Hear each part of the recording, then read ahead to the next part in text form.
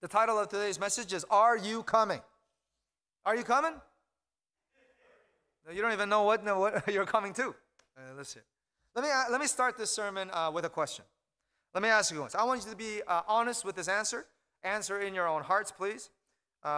If or when the United States play against South Korea, like in the Olympics, or maybe the World Cup, if the United States played against South Korea, who do you root for?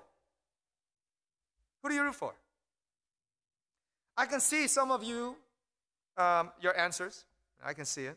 And I can see that some of you, we all probably have our answers. But listen, wherever you might be from, or wherever you might be, or from, or your ethnic background, let me ask you, do you still cheer for the United States or from wherever you're from? For me personally, I struggled with this question for many years. Basically, my identity crisis. I was born in Korea, but I grew up here in the United States. I also went back to Korea for about 10 years, roughly. And so my patriotism, my nationalism, my loyalty to a certain country or a nation is pretty screwed up. Honestly, it's a coin toss. It just depends on how I feel. I feel bad saying this because I know I've reaped a lot of benefits from this country here in the United States. And so I'm very thankful for this nation. I'm thankful for the freedom that I have here. I am. But when I look into the mirror, it's not that I don't feel American, but I always have to add that hyphen. You know what I mean? If you grew up in the United States, you know what I mean. Korean-American. That's who I am. But I don't even feel like I'm Korean-American, because when I went to Korea, no matter what I did or no matter what I tried to do, it always came down. They always looked at me as saying, you're American. When I order a Coke for a meal in a restaurant, they say, it's because you're American. Let me ask you Americans who are here, who orders Coke every time you eat a meal? Nobody. I'm pretty sure most of you drink water. But in Korea, they say, I drink Coke because I'm American. Here in the United States, I'm always racially profiled as AAPI. That's who I am, Asian American Pacific Islander. I wish I was from the Pacific Islands, but I'm never just American. I'm never just American. Even in the last, a few years ago, when I was living in Virginia, I saw, we were going to a supermarket for some groceries, and some high school kids in the distance screamed out these words, "Go back home." That's what they screamed out. Go back home. And I did respond. I said, after I shop. Now, I'm not going through any kind of identity crisis right now. I'm not. I've been through it already when I was growing up here as a young kid. I know who I am. I am so thankful for Jesus.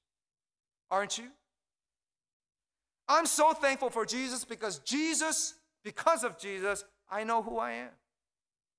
Because of Jesus, I know where I belong, and I know whose I am. I'm thankful for the opportunity to be fostered here in this nation and in this world. And I think I have well acclimated myself here, even to the point I might say that I'm well assimilated into this culture and in this nation, and of course in this world. But you know what? The reality for me is I can't wait till I get home.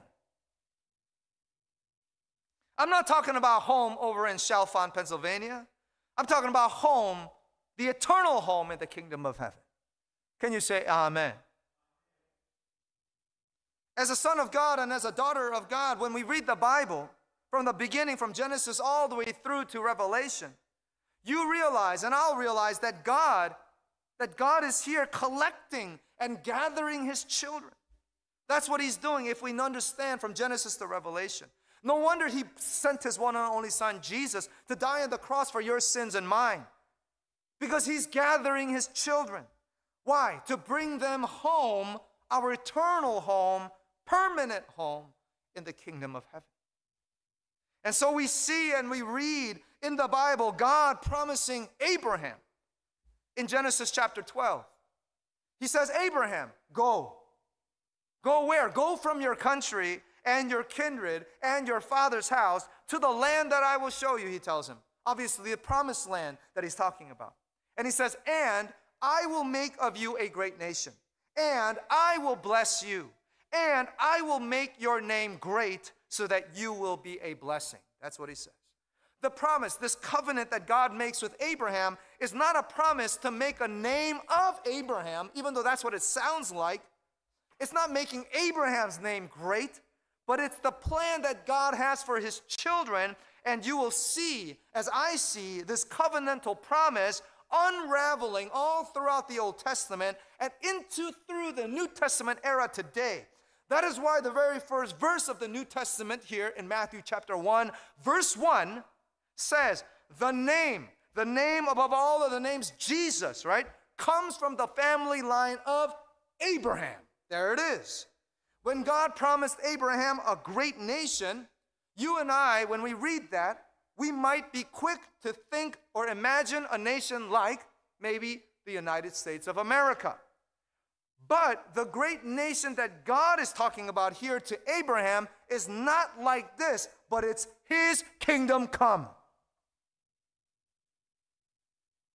And when Jesus came, as you know, and when he first started his earthly ministry here in this world, his first words were what? Repent, for the kingdom of heaven is near, or is at hand. Revelation chapter 3, verse 12, the very last book of the Bible, chapter 3, verse 12 says, all who are victorious will become pillars in the temple of my God, and they will never have to leave. And I'll write on them the name of my God, and they will be citizens in the city of my God, and I will also write on them my new name. Brothers and sisters, the point here is this. You are not Korean. You are not American. You're not Mexican. I don't care what you are. You are citizens of the Most High God and his kingdom. Amen? Do you believe this? You are part of this. You are citizens of the kingdom of heaven, bought by the precious blood of Jesus Christ. And so now you are sons and daughters of the Most High King of Kings. The Jews, however, the Jewish people, the Israelites, thought this great nation that was promised to Abraham was going to be a physical nation. They were thinking that it's going to be a political powerhouse of a nation that rules over all of the nations on the earth. They thought that it's going to be a military powerful nation. They thought Abraham's name was going to be great, and so that's why his name means father of many nations. They took that literally. And so when later on in history of God's people, which is actually today's passage's background, the Assyrian Empire all of a sudden came into the northern kingdom of Israel. As you know, God's nation is split right now from the north and south, right? So when the Assyrian Empire came in and overtook the northern empire of Israel, the southern kingdom of Judah thought, what would you think if you were a part of the southern kingdom? This is what I would thought, just like what they did. Thought, well, they're not the ones who are going to be the great nation. They're being taken captive, right? They're being cursed by God. So some Gentile nation came and took over them. I guess we're going to be the great nation. That's what they probably thought. But some time later, not too long later, the Babylonian Empire came in, right? And they overtook the Assyrian Empire. And not only that, they came down to the southern kingdom of Judah and into Jerusalem. And they took also the southern kingdom of Judah into exile. Now it's not Assyrians, it's the Babylonians that took it. The funny thing is, the prophets were prophesying about this, that this is going to happen. They were prophesying way before any of this actually happened. They were warning God's people that if they do not stop their idolatry, and if they do not stop their disobedience to God, that they will be exiled for 70 years. And guess what? The prophecy came true. Right? The prophecy came, and the entire people of God, both northern kingdom and the southern kingdom, are now taken captivity into exile. And I hope you're with me. Look, it must have been devastating for this people, right? I just can't imagine people. We have a family here who've been recently coming out as refugees from Ukraine. I can't imagine that, to leave everything behind, right, to find safety, right? It's just unimaginable for me. But the prophecy came true. Devastated. But listen, the prophecy doesn't end there. It's not just you will be exiled and period. That's not all it is. There's more. You see from Jeremiah the prophet, and I hope you're listening, tells the people in Jeremiah chapter 24, verse 6 and 7, this is what he says. I'm going to read it for you. I will set my eyes on them, and I will bring them back to this land, and I will build them up and not tear them down. I will plant them and not pluck them out. I will give them a new heart, that I am the Lord, and they shall be my people, and I will be their God. For they shall return to me with their whole heart. That's the prophecy that Jeremiah gives in 24, verse 6 and 7. And then a little later after that, in Jeremiah chapter 25, the next chapter, he continues his prophecy, and this is what he says. Then, after 70 years are completed, the 7 years of exile, I will, this is God speaking, punish the king of Babylon and that nation for their iniquity, for their sins. And what happened? It came true. How? Out of nowhere, another empire comes into the scene. The guy named Cyrus in our passage today, the king of Persia comes along and he sweeps off the Babylonian Empire. Takes over the entire empire, the nation, the region, all the way up to India. And in the first year of King Cyrus's reign, verse 1 of our passage today that we read, Ezra tells us that Jeremiah's prophecy is coming true. King Cyrus made an edict over all his kingdom, telling all the Jews to go back home and rebuild that temple in Jerusalem. He tells them to go back home, right? Tell them to rebuild the temple that the Babylonian king Nebuchadnezzar destroyed. Ezra tells us that the Lord stirred up the spirit of Cyrus, king of Persia. And not only does King Cyrus let them go back to their homeland, this unbelieving pagan king gives praise to the God of Israel and even gives the people tools, gold, silver, just everything that they need, the supplies, to be able to rebuild the temple. Now we know from God's word, all of this was in God's plan. Just as the prophets were prophesying way before any of this happened. But in a historical standpoint, stay with me, all this would make sense for Cyrus, because for Cyrus, he didn't want to be a tyrant. The Persian way of governing and ruling, if we understand history, was to give religious freedom, many different kinds of freedom, and even partial autonomy for their government.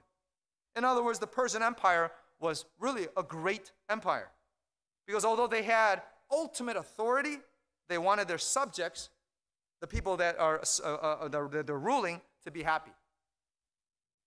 Now, here's something that I think would blow your mind, as it blew my mind preparing this message.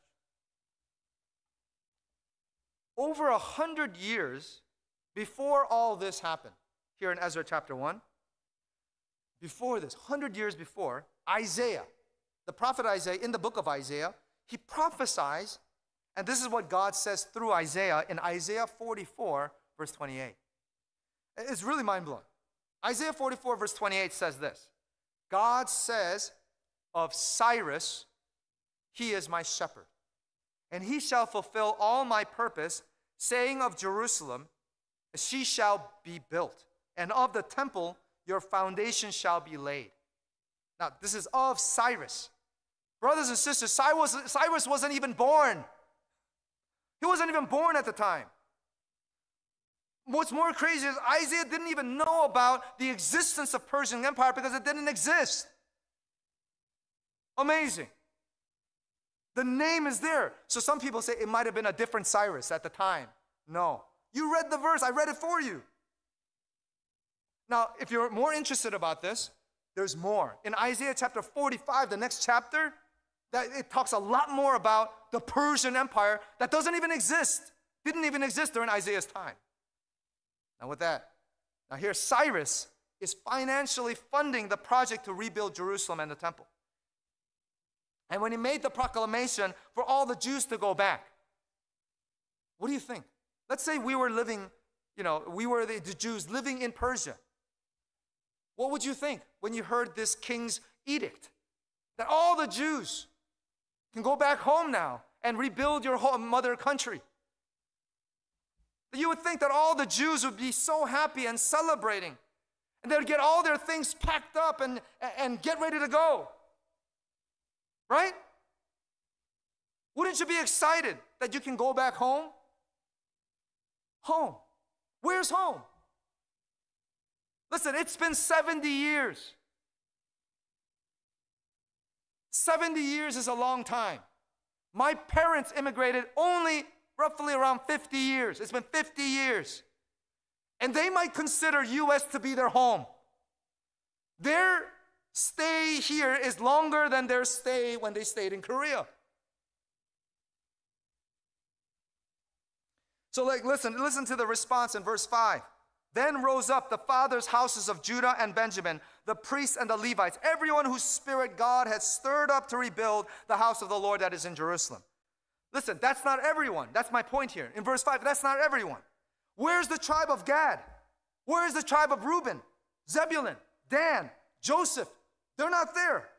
You know and I know that there are 12 tribes, 12 of them. But we only see in our verse 5 here, only 3 tribes are mentioned. And it's not even the entire tribe that's leaving.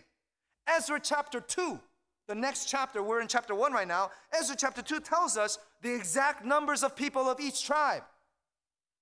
And that when you add it all up, it doesn't even add up to around 50,000. At that time in history, as you might know this, that there were 1 million Jews living in Persia, in the Persian Empire. So 50,000 is roughly 5%. It's a very small number. Very small portion of the total Jews in Persia. In other words, most of the people decided to stay. The Bible, or in the book of Ezra, doesn't tell us why they didn't want to go, but I'll bet, and I can guess, you can do as well, why they didn't want to. First of all, this journey from the Persian Empire all the way back to Jerusalem is a 900-mile journey. 900 miles. They don't have cars. It's 900 miles on foot. And so somebody calculated this, and it takes about a little over 4 months to get from the Persian Empire all the way to Jerusalem. The terrain, it is not flat. It is mountainous. It's going up the hill and down into the valley over and over again. The weather is not very nice. The road back to Jerusalem is filled with also bandits, robbers. There are no police on the road. I mean, they're carrying what? Remember, we read it together. They're carrying 30 basins of gold, 1,000 basins of silver, etc., etc. But it's not just that the journey is rough. Listen, we know from historical evidence that the Jews living in Persian Empire were pretty acclimated to the society.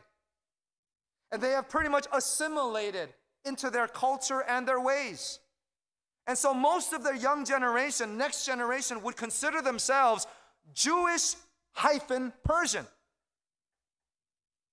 Right? They wouldn't say, or maybe even just Persian. It's been roughly around 50 years for my parents to immigrate here, and right now we're already seeing 4th, 5th generation Korean Americans being born. It hasn't been 70 years yet for us. So why would they leave their home in Persia to go to Judah? Would you?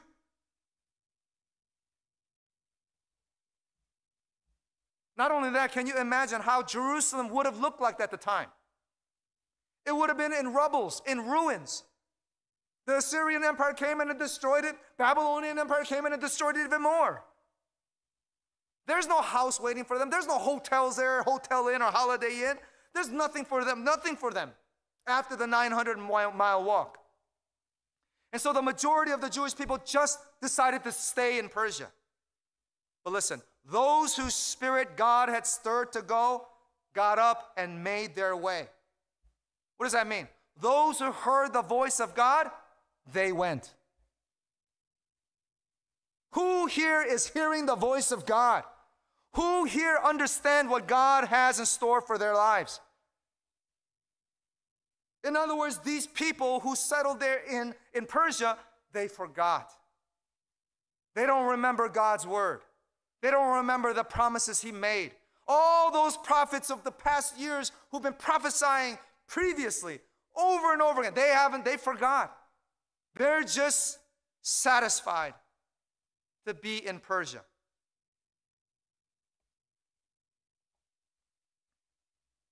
God spoke through his prophets. His word was proclaimed and his prophecy was delivered. Yet when the people, instead of fulfilling this promise or this prophecy, because that's what they were supposed to do, they were supposed to go back and fulfill this prophecy. But they just decided to stay. Tells me, as I was telling you, they forgot. They didn't want to hear the message. They didn't know the message. They didn't care about the message. What was better? Their comfortable lives, their ways of life, their home, I don't know about you, their wealth, their position, status. Listen, God's not only in the back burner. Right now, as we can see, God is abandoned. They rejected God. Brothers and sisters, the prophecies made hundreds of years before the time of Ezra are now being fulfilled through our passage today. Before their very eyes, yet they are blind. They're not able to see it. They're not able to hear it. They don't have the ears to hear it. Well, guess what, brothers and sisters? Today, we have prophecies yet to be fulfilled. Today. Jesus is returning. If you believe this, amen. Jesus is returning. Do you believe that? There will be judgment day. Many souls are still lost today. Nations and places where the gospel still has not been heard. Yet we live as if this country, this world, Philadelphia, is our permanent home. We are more proud of being American than being a child of God. How many of us are embarrassed to pray in public? How many of you had a time where you're on the bus, if you get on a bus, and open up the Bible, but you feel uncomfortable? Brothers and sisters, God is not silent today. He is speaking very loudly in our hearts. The Holy Spirit is still stirring the hearts of his people all around the world. Listen, are you afraid the journey might be difficult? Are you afraid of the uphill battles in your lives? Afraid of leaving everything behind because, oh man, it's just 아까워. Afraid to lose everything? And you might. That might be true. But brothers and sisters, we need to remember one thing. Who is calling you? Who's calling you? Another question is, who are you? Whose do you belong to? Where do you belong? If you could answer that confidently, praise the Lord. Listen, the message is not that you need to move. That's not the message here today. But here it is. Here's the message.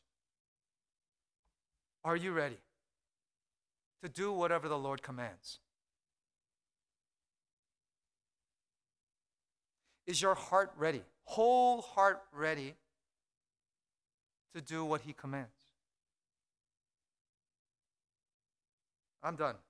I read to you Revelation chapter 3, verse 12 earlier, but let me read to you again. And I'm going to add one verse and we're done. The one who conquers, I will make him a pillar in the temple of my God. Never shall he go out of it.